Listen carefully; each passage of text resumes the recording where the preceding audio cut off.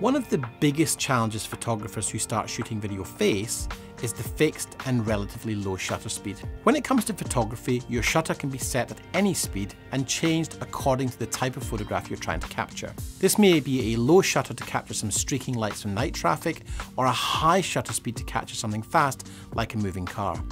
When shooting stills, you can use just about whatever shutter speed suits your environment, and it becomes a major tool in your arsenal for getting well-exposed, sharp-looking photos. With photography, shutter speed is one of 3 key pillars for controlling your exposure alongside aperture and ISO. But with video, shutter speed starts to take a back seat. You can no longer utilize a different shutter speed to help expose correctly. When shooting video, your shutter speed is much less flexible and is ultimately tied to the frame rate you're shooting at. In order to get realistic motion blur in your videos, we need to follow what's called the 180-degree rule. Essentially, what this rule comes down to is setting your shutter speed at twice your frame rate. So if you're filming at 25 frames per second, set your shutter speed at 1/50th. If you're filming slow motion at 100 frames per second, set your shutter to as close to 1/200th as you can.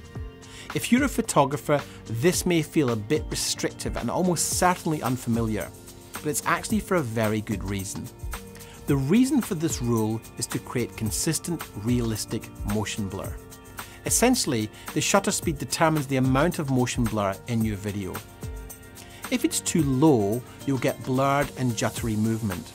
If it's too fast, your video will look unnatural and overly sharp, which generally you'll want to avoid.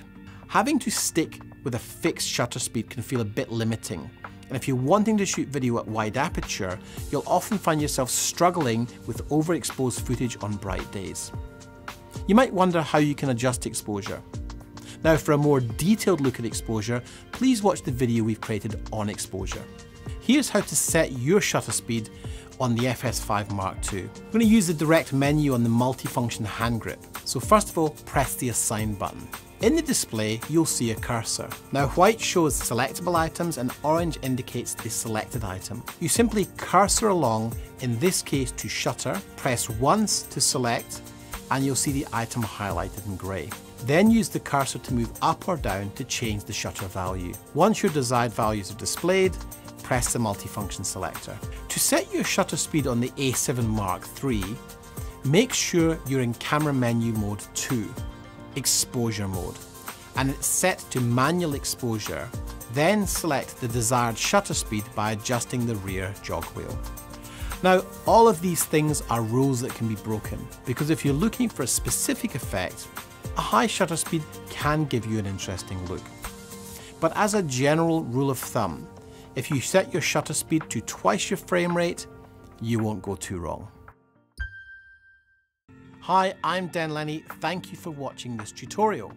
You can find other useful tutorials in video creation by clicking the link shown. Be sure to click and subscribe to let us help you enhance your skills and be a great video creator.